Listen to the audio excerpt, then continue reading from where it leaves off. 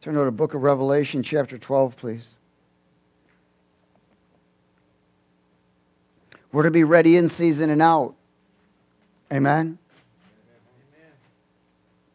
You know, Jesus said, come out from among them and be separate. And don't touch what's unclean, and I'll be a dad to you, and you can be my child. And then I'll show you the ways. There has to be a willing desire to not only want to please God, but to do His will. If there isn't a willing desire, then there's something wrong. We have a free will. But in that will, we should be exchanging our will for His will every single day. Just like we should be exchanging our presence for His presence. Amen? You know, the Word of God is true. In chapter 12, in verse 7, it says something very powerful. It says, and war broke out where? In heaven. And Michael and his angels fought with the dragon. And the dragon and his angels fought. But they did not prevail, nor was there a place found for them in heaven any longer. In other words, the third heaven, which is a representation of God's presence, where God's throne was at. He said that the dragon and his angels were no longer allowed in there. There was a war that broke out because of rebellion. And it says something powerful. It says, in verse 9, so the dragon, the great dragon, was cast out. Now he begins to explain the great dragon. He says that he is a serpent of old. He's called the devil, and he's called Satan, associated with adversary. Who does what? Deceives the whole world. Is that still going on? Yeah. Satan's greatest weapon is deception, and his power is fear. That's how he manipulates. It says that he was cast to the earth, and his angels were cast out with him. Again, the dragon and the fallen angels, he was called, the dragon was called the serpent of old, the devil, Satan. He was cast out of the third heaven, sent to the earth and its atmosphere, and associated with the second heaven and the first heaven. The second heaven is where Satan's throne is at. He is still deceiving the whole world, and he continues to deceive the whole world. That's his job. He's a deceiver. He's been deceived, and he's still going to deceive. And one of the things that people fall into all the time is deception. And the people are always looking for an answer in one way or another. They're looking for an answer of escape. The whole world is looking for the answer of escape. Escape from self, escape from bondage, escape from sickness, escape from debt, escape from everything. The world is looking for escape. And many times they don't even know what they're trying to escape from, but they're just trying to find a place out. And only Jesus can provide that way of escape. But it takes a price. And that price is cooperation. Amen? It's cooperation. Listen, you could be in a boat that sank and a ship can come by to come and pick you up. You have a choice to get on that ship or not. Does everybody get it? So in that free will arena, we want to exchange our will for His will so that when that ship comes to rescue us, we're doing His will, not ours. Because only those doing His will can actually get on. So there must be a willing desire. In Isaiah 14,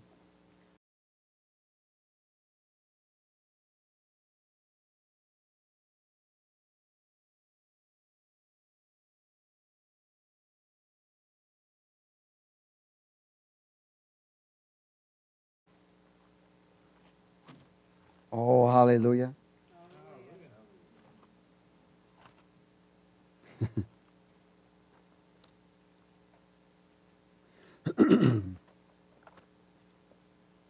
Isaiah 14:12.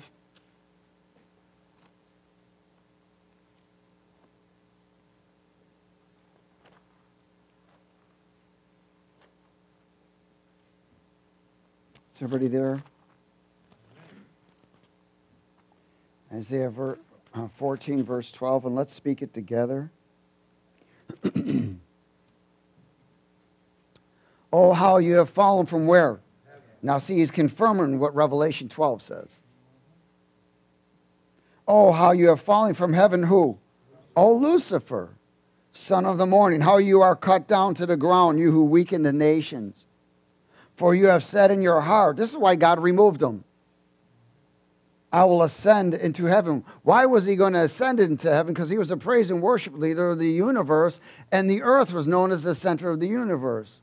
So the earth was inhabited by angels and Lucifer, and praise was going forth from the earth to the universe. Does everybody get it? And so here Lucifer was there. In fact, we got to remember Lucifer was the first, God's right-hand man, you might say. He saw all creation. He saw everything. He saw everything being created. He was there with the Lord. And it says here, he says, well, I will ascend into, verse 13, and you have said in your heart, I will ascend into heaven. I will exalt my throne above the stars of God. I will also sit on the mount of the congregation, on the farthest side of the north. Would you call this pride? Yeah. I will ascend above the heights of the clouds, and I will be like the what? Most High God. Well, God had an answer from him. He says, you're going to be brought down to hell, homie. The lowest depths of the pit. And he says, and those who will see you will gaze at you and consider saying, is this the man, the demonic force, who made the earth tremble, who made the world as a wilderness and destroyed its cities, who did not open the house of the prisoners? All the kings of the nations, all of them sleep in glory, every one in his own house, but you are cast out of your grave. Why? Because you'll be cast into the lake of fire. Like an abominable branch, like the garment of those who are slain, thrust through with a sword, who go down to the stones of the pit, like a corpse trodden underfoot. You will not be joined with them in burial, because you have destroyed your land and slain your people. The brood of evildoers shall never be named. Prepare slaughter for his children. Those are those who serve Satan. He calls their children. Because of the iniquity of their fathers, lest they rise up and possess the land and fill the face of the world with what? Cities again. Nimrod was one who did those. Nimrod was a Nephilim. He was a servant of darkness. He was the king of the earth at one time. Remember, he tried to build the tower. They called it the Babbling Tower, the Tower of Babel. Well, God had to come down and shut it down.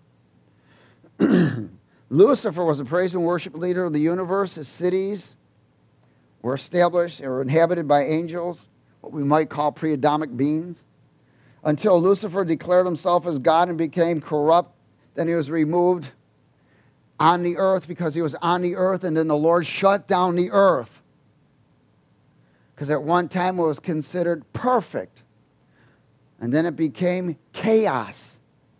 And when it became chaos, the Lord shut it down and kicked everyone out. That's what we call the Ice Age. And go to Genesis 1.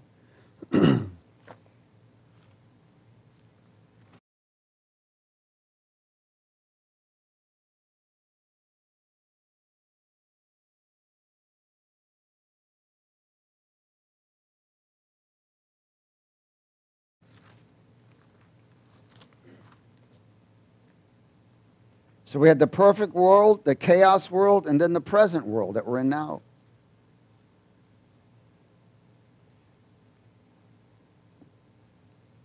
In Genesis 1:1, it says, in the beginning God created the heavens and the earth. So we know that the first thing that God created was time. And then he created the heavenlies and the angels and so forth. Then he created matter. The earth was without form. Why would God create the earth without form? No, he creates things perfect. Amen? Why is it created without form? Because this was now when the earth was shut down. The earth was without form and void, and darkness was on the face of the deep. And the Spirit of God was hovering over the face of the waters. So God was getting ready to redo something. Remember, the earth was shut down. It already existed. At one time it was perfect. Then it became chaos because of the rule of Satan. So everybody got it? And so the Lord shut it down. We called it the Ice Age. And then God said, let there be. The word let there be does not mean create. It means restore. So God was getting ready to do what? Restore. But he wasn't going to do the restoring without the Holy Spirit.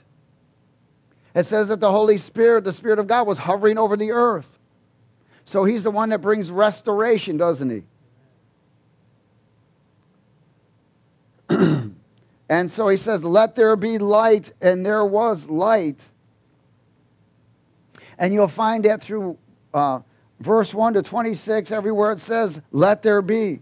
Then it says in verse 6, let there be firmament in the midst of the waters, and let it divide the waters from the waters. And then it says in verse 9, and let the waters under the heavens be gathered together into one place, and let the dry land appear. Why? Because it was froze, wet. Is everybody okay? And you'll see in verse 11, then let the earth bring forth grass. Why? Because the sun was now shining again. Because it was protected. It was clouded. That firmament was not allowing the sun to shine through. All these things are associated with let there be, let there be. And in verse 14, he said, and let there be lights in the firmaments. In other words, so that people can see the stars in the heavens. God didn't create these. He already did them already. He was allowing now those that are presence on the earth to be able to see the heavenlies again. And let there be lights in the firmament of the heavens to divide the day from night, and let them be for signs and seasons and for days and years. And let them be for lights in the firmament of the heavens to give light on the earth, and it was. And then it says something very powerful. It says, and let, in verse 27, and let the waters abound with abundance of living creatures. Now, that didn't happen yet. Amen? Because God had to create, again, animals. Because everything was froze. Everything was dead. And in verse 21, thank you. So God created sea creatures. Why? He had to restore them. Does everybody get it? And every living thing that moves. And then God said, let us make man in our image. In other words, he was creating man. I want you to see something very powerful, because the Holy Spirit was hovering over the earth. And the Holy Spirit was the one that was getting to take something to salvage it. That's the same thing of salvation. Only the Holy Spirit, he is the mover. So in this, we can see every area where it says, let it be, means to restore something that was salvaged. Now it's being salvaged, isn't it? And of course, the first thing he talks about is, let there be light. Well, light is also associated with life. So we see that there was light in the skies and the waters and plants, and then he created, then many creatures were created and so forth. Again, the Holy Spirit operation, he's the operational manager of salvation, restoring, renewing, and resetting. That's his operation. And one of the things that God is doing right now is bringing us into a place of renewal. There was a renewing going on tremendously. And in this, they're renewing, there'll be a refreshing. And there'll be that resetting again. Everything's going to be back into divine order. That's what he's working on right now. In other words, all of Genesis 1 is basically a summary of God's plan. And the end result is to maintain a state of renewing. That's for me and you. You and I must maintain a state of renewal. Renewing, it's refreshing all the time. That's our responsibility. In Romans chapter 12. Everyone say the renewing. You know, in everything there is a season and a time. And sometimes there's a long season, and in that season there's sub-seasons. And there's certain things that God wants to establish in that season. And for me and you, there's a specific thing in every season that God wants us to establish. And He will not allow us to advance to the next season unless we complete what's in that first one. So it's important that you and I cooperate with everything that God is doing. The more we rebel against it, we can't enter the next season.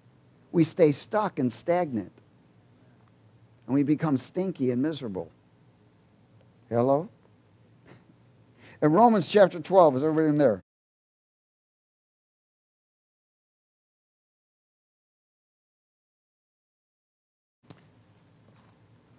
In verse 1. I beseech you, therefore, brethren, by the what?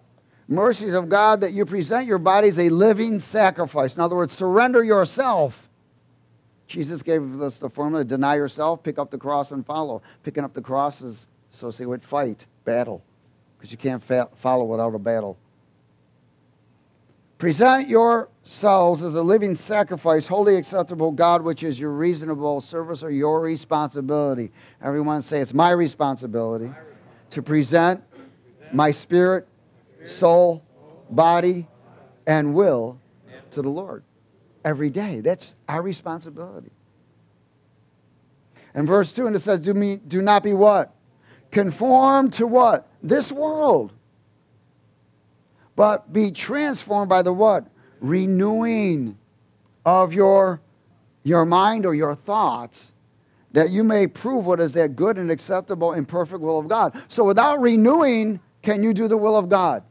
No, that's what the enemy wants to do. He wants to get you to a place where you stop renewing. Because when you stop renewing, you stop refreshing. And when you stop that, you begin to drift and fall out of position. You are no longer in divine order. You're in carnal order. Amen? Oh, glory. Renewing is, remember, we're coming from a salvaged state of being, right, to a new refreshing state. If you look at the tabernacle of God, because everything revolves around the tabernacle. You have the outer court, the holy place, and the holy place. I'll always speak about those places. Because everything revolves around it. Everything revolves around God's presence, His tabernacle, and His truth. Everything. So the outer court is considered the place of salvage. That's where you and I were saved, salvation. Has everybody got it? The outer court is the what? Salvage place. There's another place called the holy place. The holy place is called the renewing place. That is the refreshing place. And the most holy place is considered the victory place. So there's a place where you and I must maintain a renewing state of being. That means living in the second chamber of the tabernacle. And without that, you cannot be refreshed. You cannot maintain a renewing arena. You can't reset things. Everything stays stagnant on the outer court. And that's where the enemy loves to get believers after they become saved. He wants to keep them in the outer court, knowing he's no harm to them. They're not a danger to him at all. And he doesn't care if people get saved. Do you understand that? Because there are those who have been saved that turn around and serve the devil. He said, fine, if they stay in the outer court, I'll drag them out when I need them. Because the closest thing to the outer court is outer darkness. The only way you and I can maintain and live is to live in the holy place and the most holy place. And the most holy place is victory. So one of the things the devil wants to always do is prevent you from getting into that presence where there's renewing and refreshing. Is everybody okay? Titus 3. Titus chapter 3.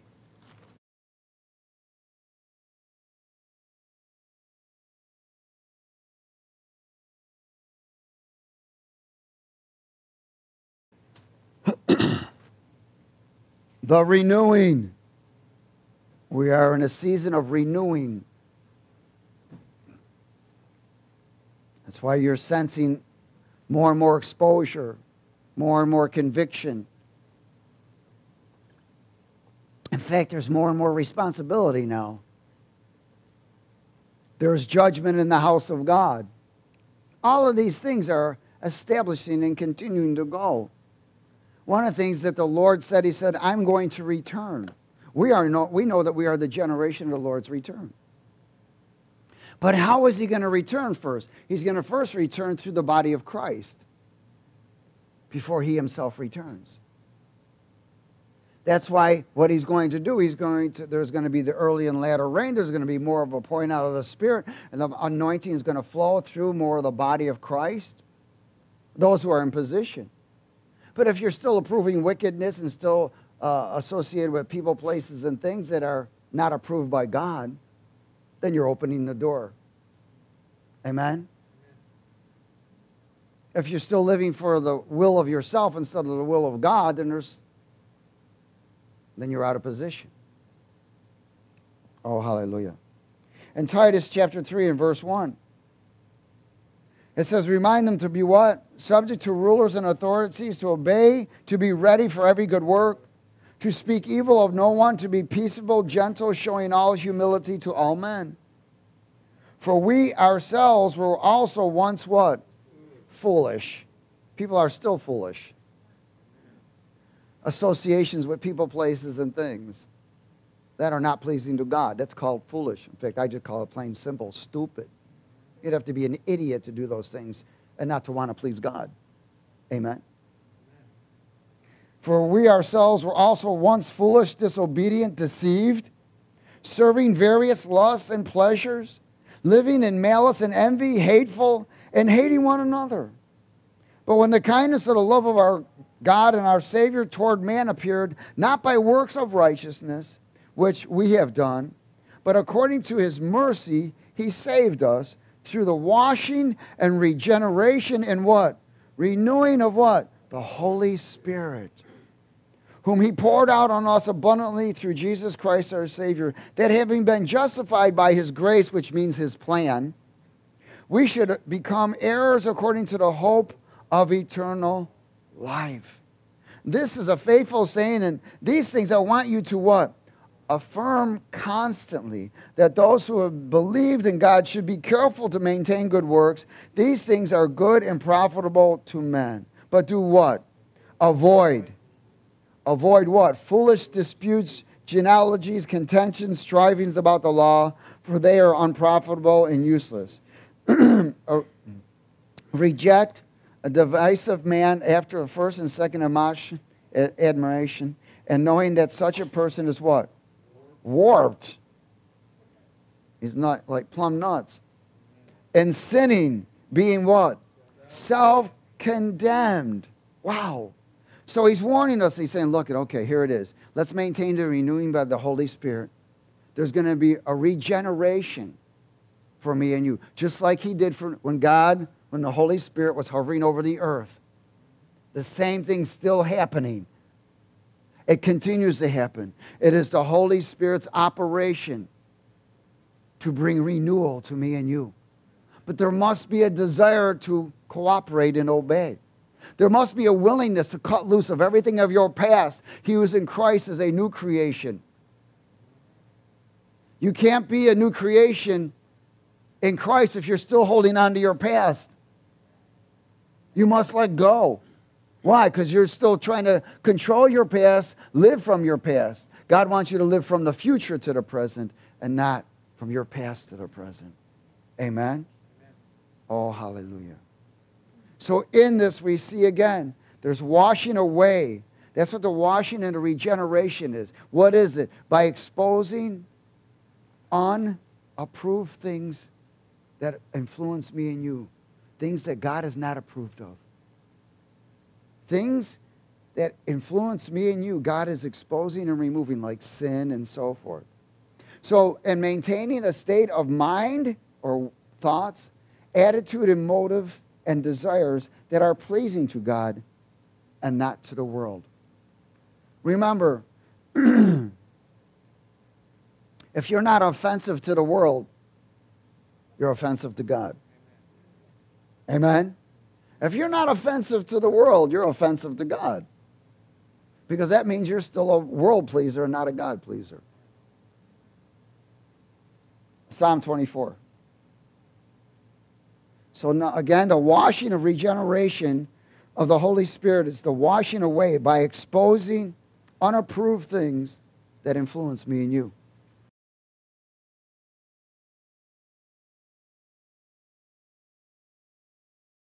So is it our responsibility to remove those things that are displeasing to God? Yes.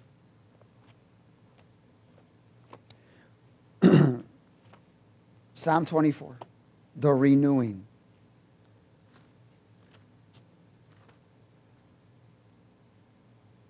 In verse 1, let's speak it. 1 through 6. The earth is the Lord's and all its fullness, the world and those who dwell in therein.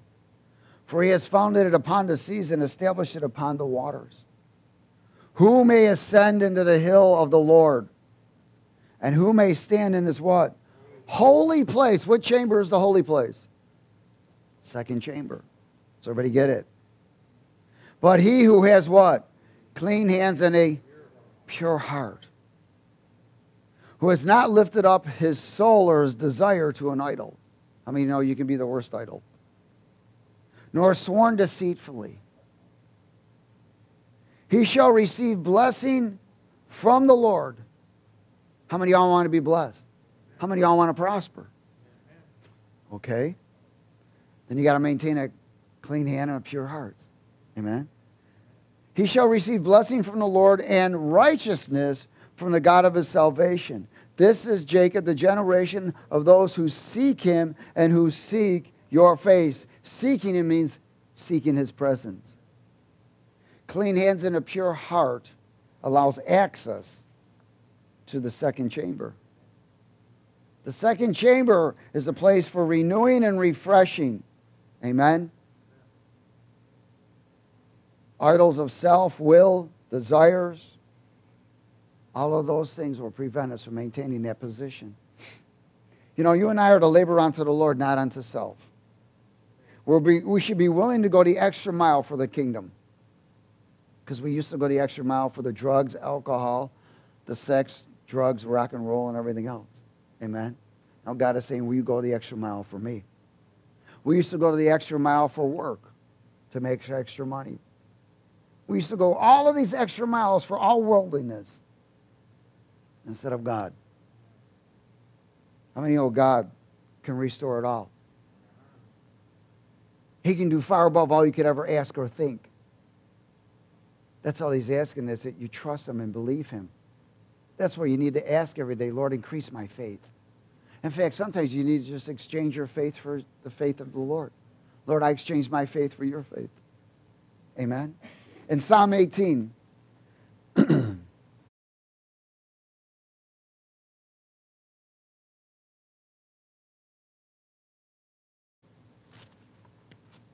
renewing. In verse 20.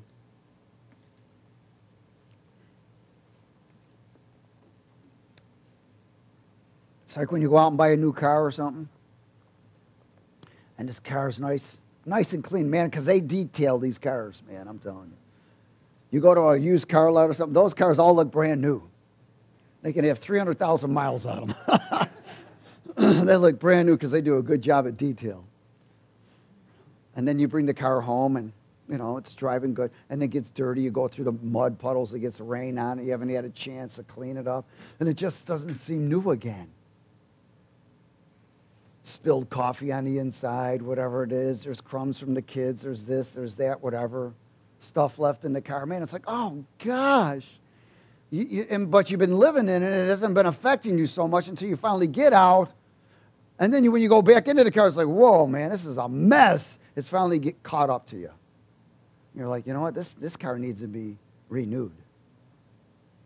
Needs to be renewed. So you clean out the whole car. You clean out the inside. Make it smell nice again. Armor all it. Underarm it.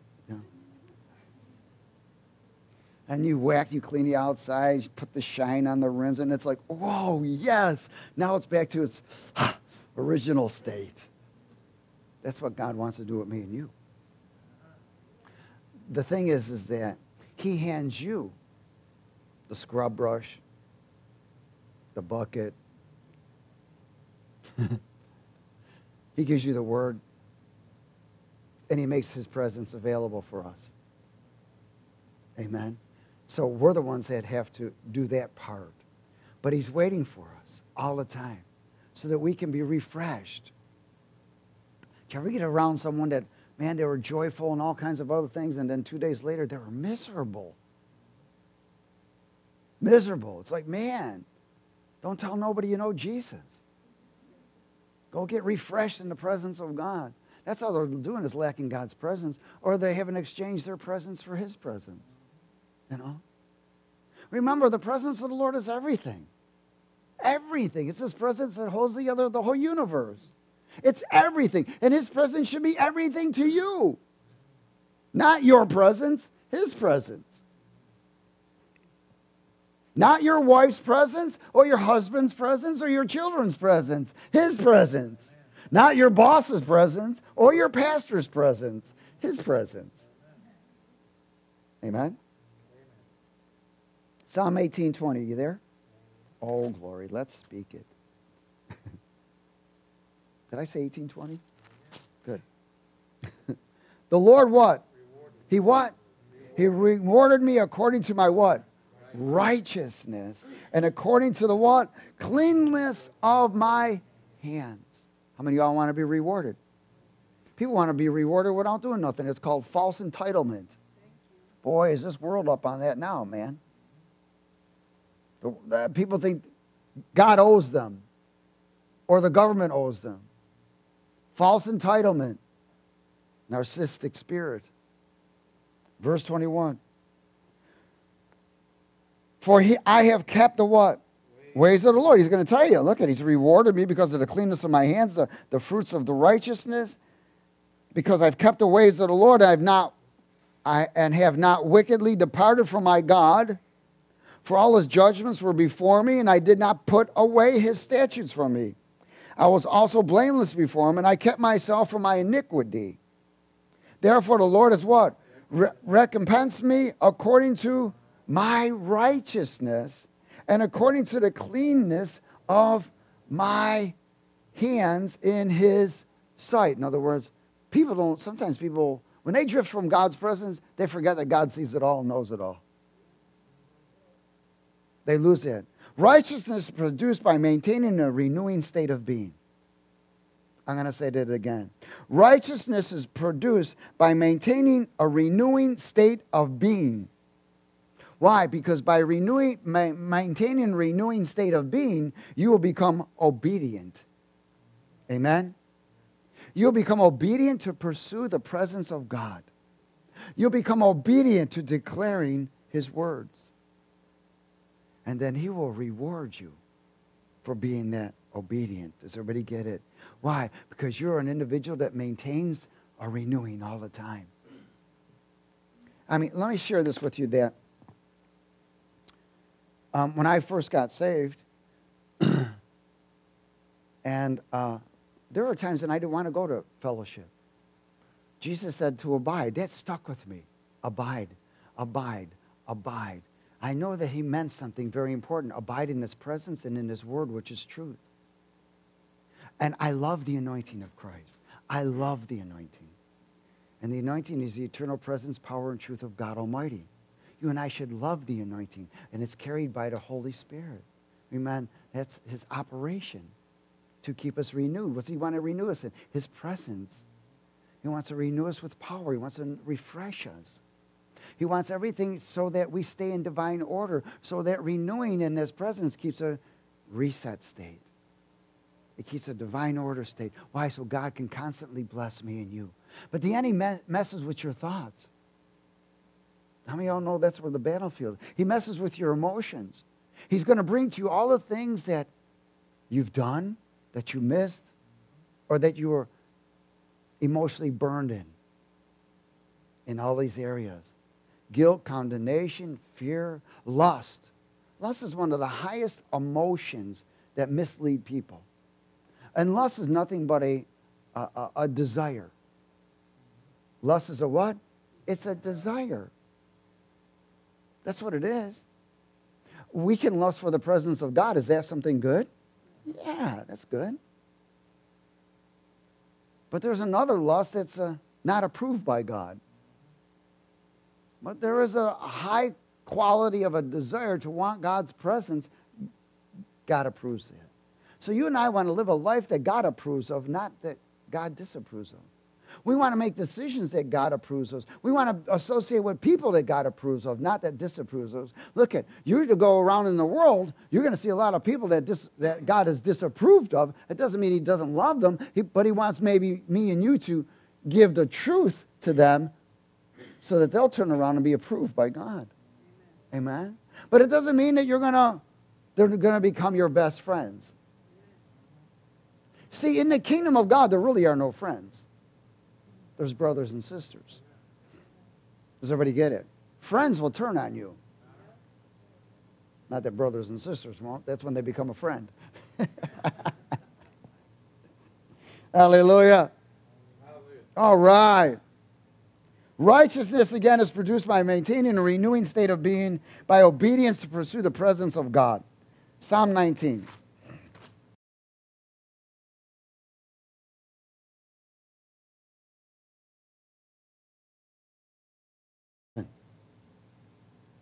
How many of y'all know that the law represents God's word? Verse 7, I'm sorry. Psalm 19. Let's speak it together. The law of the Lord is what? Perfect. Converting the what? Soul. Converting the soul. Again, there's too many individuals that are in souls that have not been converted yet. There's partial conversion. There must be a full conversion. God will not allow you to advance until there's a specific level of conversion to your soul. And your soul is your mind, your will, your emotions, your imaginations, even your desires. What's he trying to do? He's trying to get them converted so that those are the things that are approving of God, while you're continuing to remove the things that are disapproving to God. But that is your responsibility to cooperate with the Word of God in the converting of the soul. When an individual's soul is not converted or reached a level of conversion, that person usually backslides, falls into lust, can never make it and maintain the renewing in the second chamber. They always go back to the salvation chamber, the salvage, the first chamber. Listen, the enemy's going to try to kick you out. He's going to do everything he can to get you out of the second chamber, the holy place, because that's where renewing and regeneration is maintained. Amen? He's always going to. And how does he do that? His greatest thing through deception is emotion. People making emotional decisions all the time. Woe is me. Nobody loves me. This, and whatever. Oh, I love this. Lust. Amen? All of these things that emotions bring to people, the enemy has access. Remember, the enemy will always have access to your soul, your mind, your will, your emotions, imaginations. That's why it must be sealed and protected by the anointing of Christ. It must be completely converted so that you are sold out, S-O-U-L-E-D. Amen. Verse 7, the law of the Lord is perfect, converting the soul. The testimony of the Lord is sure, making wise the simple. The statutes of the Lord are right and rejoicing the heart. The commandment of the Lord is what? Pure, enlightening the eyes. The fear of the Lord is what? Clean, enduring forever. The judgments of the Lord are true and righteous altogether. More to be desired are they than gold, yea, than much fine gold. Sweeter also than a honeycomb, honey and the honeycomb. Moreover, by them your servant is warned, and keeping them there is what? Great reward. Great reward. I'm telling you, great reward in renewing, because it will produce fruits of righteousness. We should live a life of acts of righteousness.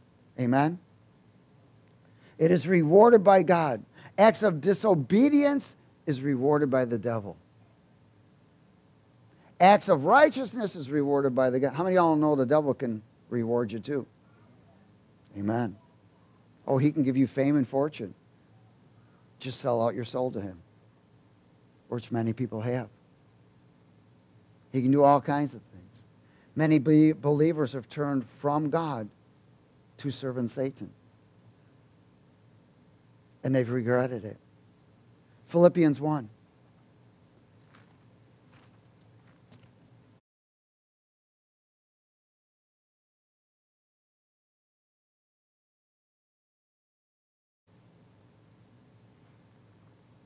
Philippians chapter 1. The renewing.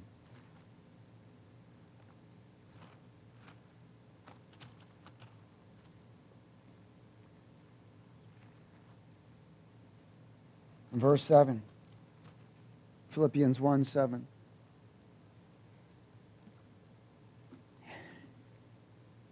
Uh, 1, 9, I'm sorry. Let's speak it. Therefore, God also has highly exalted him, and I'm in the wrong chapter.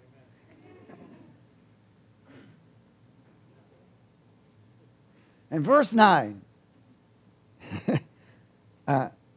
chapter 1, right?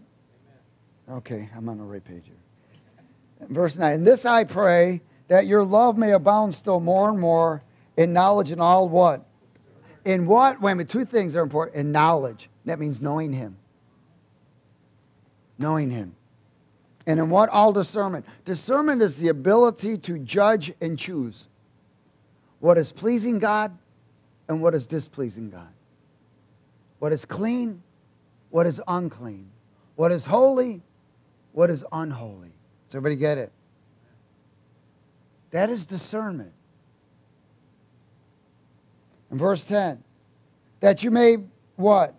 Approve the things that are excellent, that you may be sincere and without offense till the day of Christ, being filled with the fruits of righteousness, which are by Jesus Christ, to the glory and praise of God.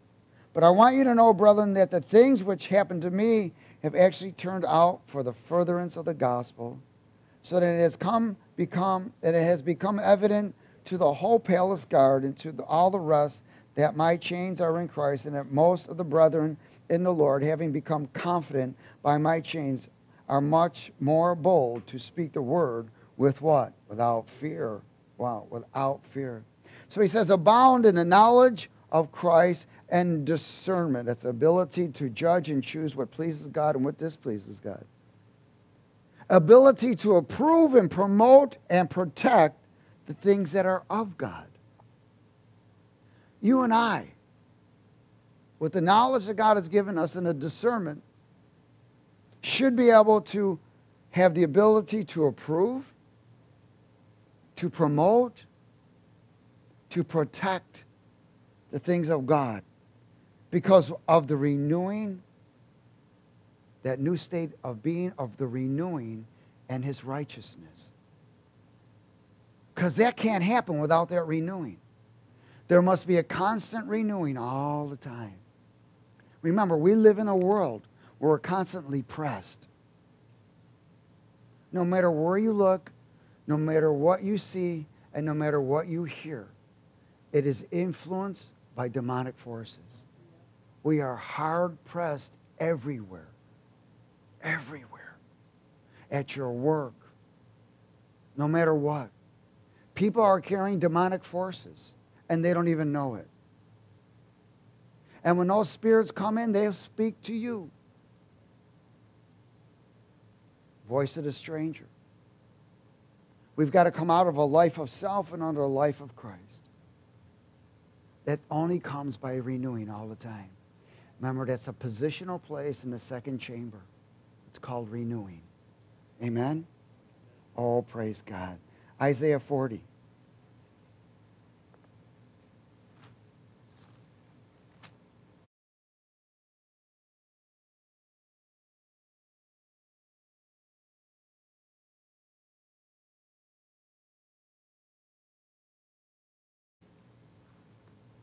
Isaiah chapter 40.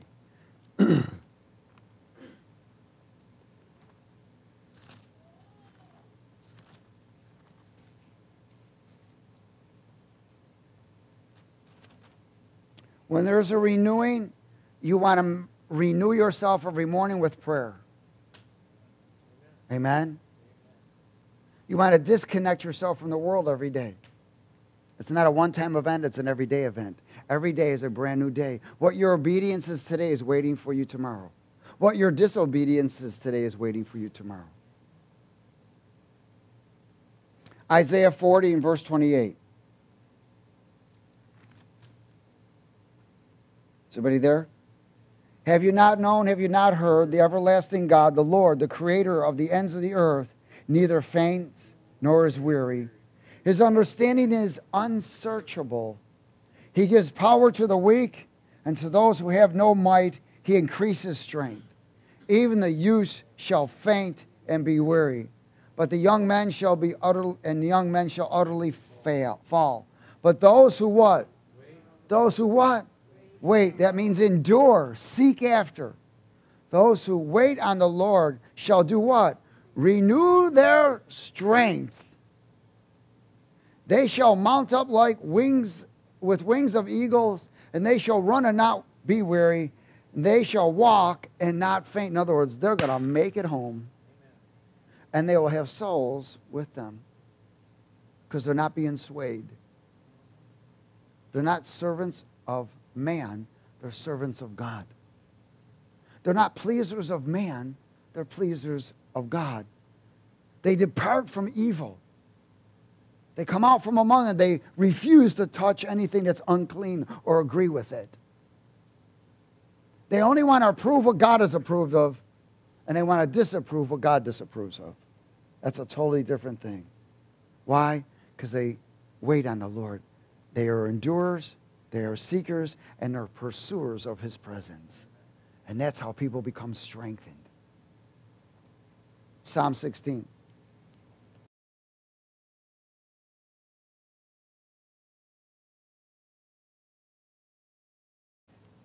In verse 11, Psalm 16 and verse 11. In this renewing, in this presence, in the second chamber,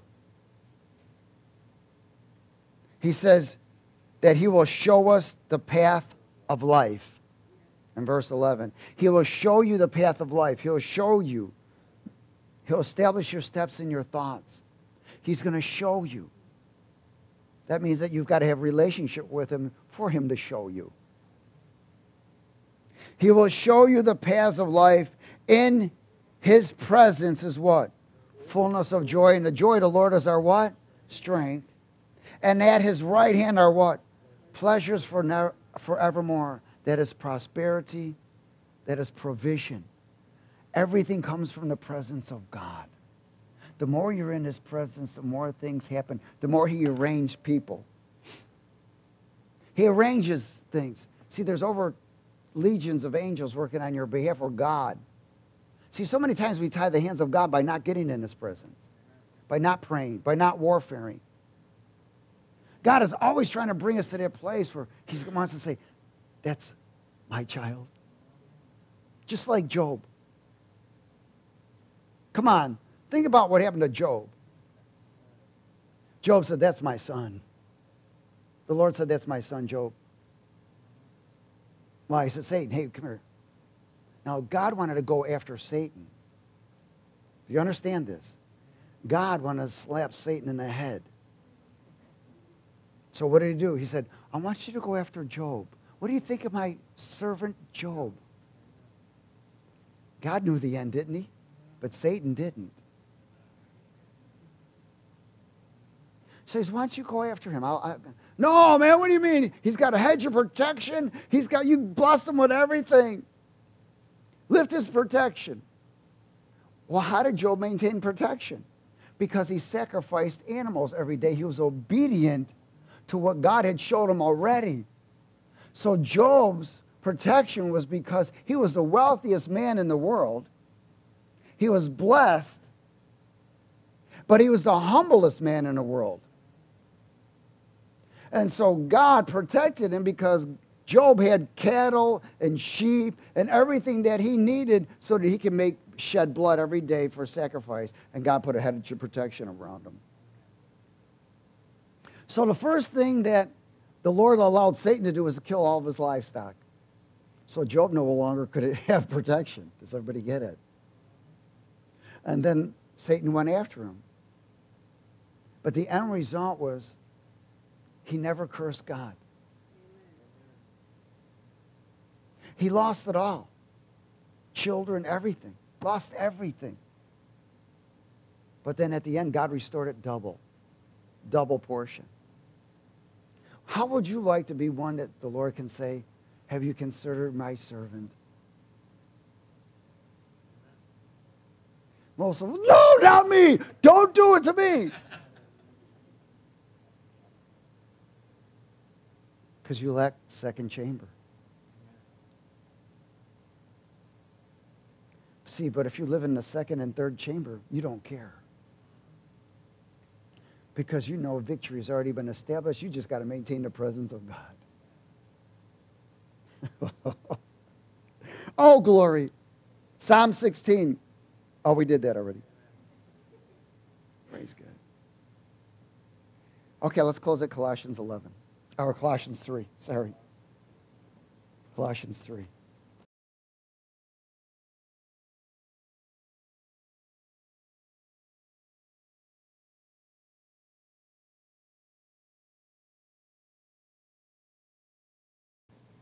The renewing.